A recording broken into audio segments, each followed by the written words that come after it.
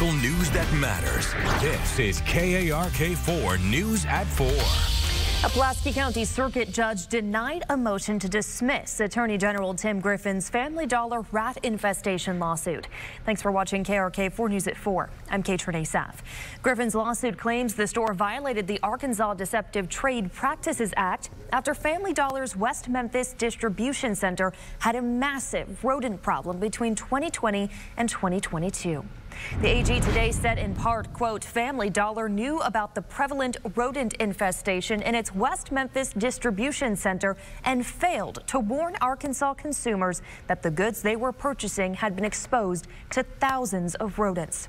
I will continue to vigorously pursue this matter to hold Family Dollar accountable for these unconscionable acts, end quote.